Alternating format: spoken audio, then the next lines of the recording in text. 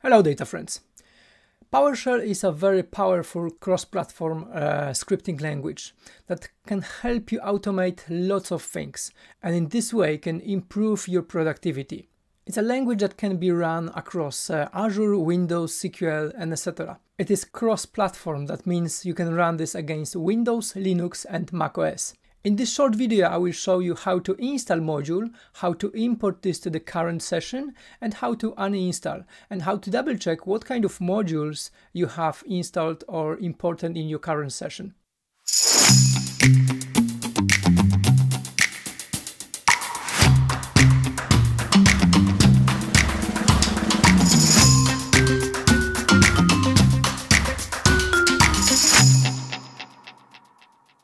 Okay.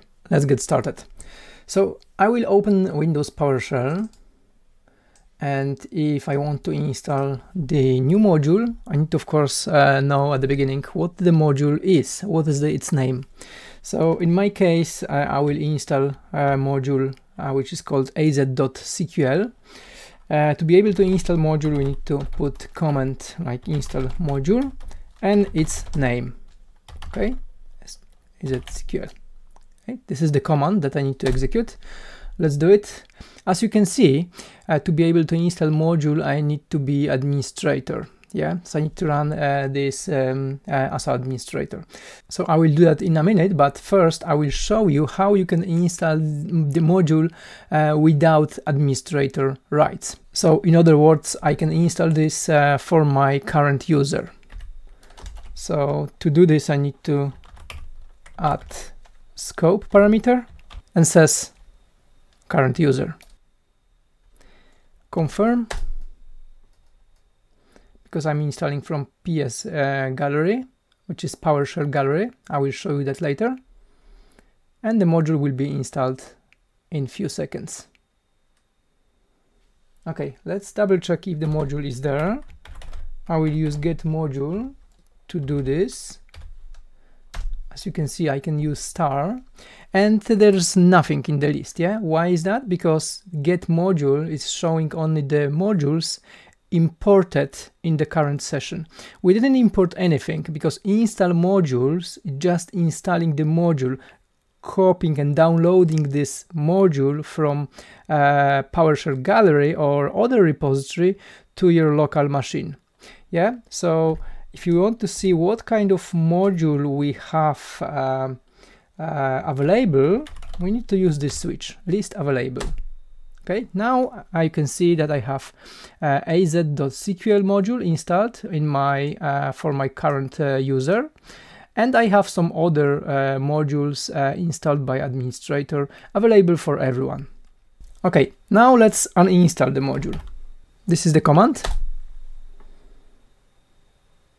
which will uninstall this module, and right now this module is not available any longer for me and for any other users of this machine.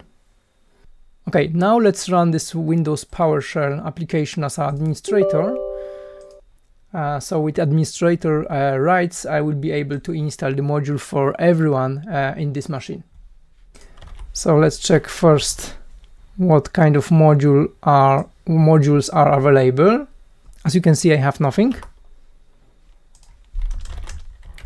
So let's install this, and as you can see, I can click F8 on the keyboard to run the selected command. Now it shouldn't be any problem to install this module because I'm working as an administrator.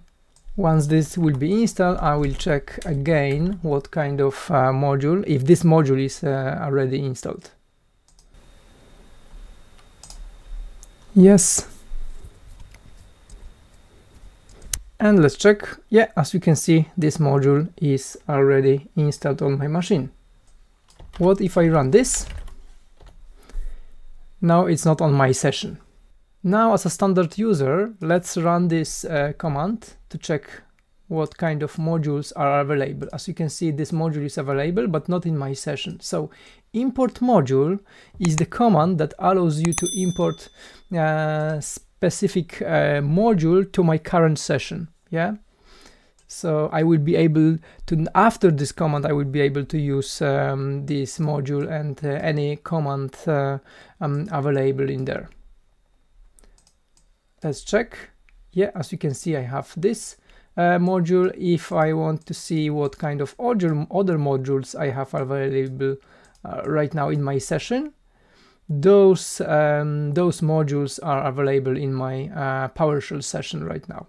The opposite of import module is remove module. Remove module will remove this from my current PowerShell session. Okay, so you will see that I don't have az.sql module any longer. How to uninstall module? Uninstall module is simple. It's uninstall -module and name of the module. So let's do it for all users.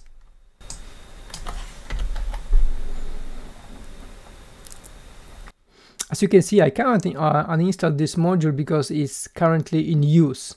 And it's because probably my session from Visual Studio Code is using this. So let's restart PowerShell session and go back to this application and try again.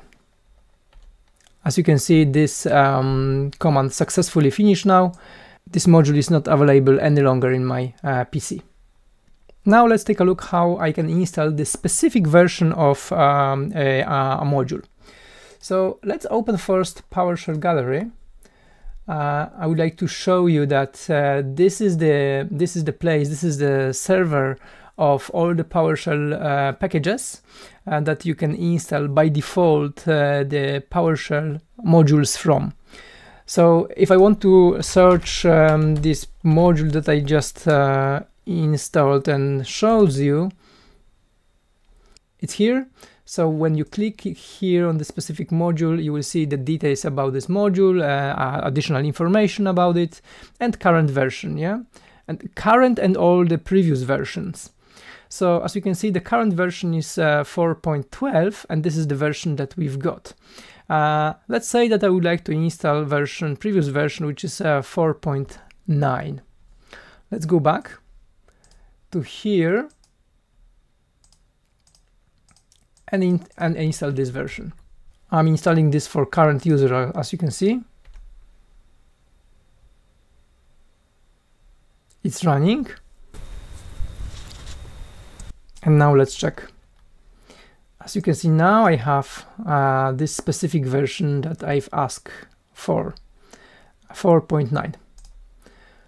What if I would like to install this module again? So let's consider the scenario when you have some version of this module already installed on the machine, but you are trying to install the module again.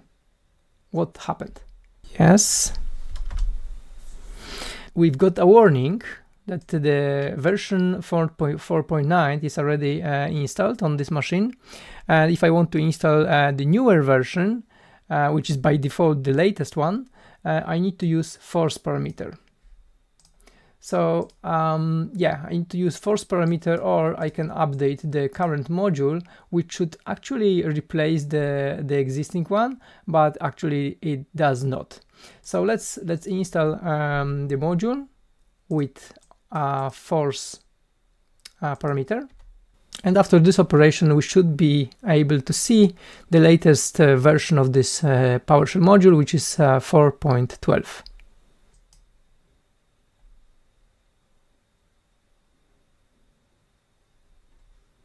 Okay, let's check this out. Yeah, as you can see, the latest version of this module has been also installed on my machine, but the previous one also is available. But by default, if you import module, it will get the latest version. Okay, how to uninstall module, I already showed you that, so let's move on. The last one, the last thing I would like to show you is how to use one of the commands from the module. So in this example, I will check few properties of my already existing Azure SQL server. So I need to just double check my context. I'm already logged in. So this is my server, this is my resource group, and I would like to get few information about the server.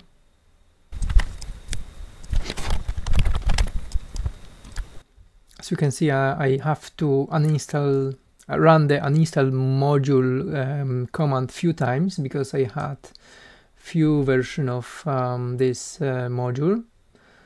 Now finally I don't have any. After I upgrade AZ accounts, I was able to import the latest AZ accounts and import AZ SQL module, which required AZ accounts with its the latest version. That's it of this troubleshooting. Now we should be able to execute this one. Let's check again the context. Context looks good. Let's execute this one, and let's see who is administrator of this SQL Azure SQL Server. So Azure SQL Server administrator type is Active Directory group of this name and identity and etc. As you can see, you can build and check different properties of this server. Thank you very much for watching. Click the subscribe button down below, or let me know in the comments if you like to see any other topic about the PowerShell, so I can record the video for you. In the meantime, if you like this video, give me a thumbs up, and yeah, hopefully see you next time.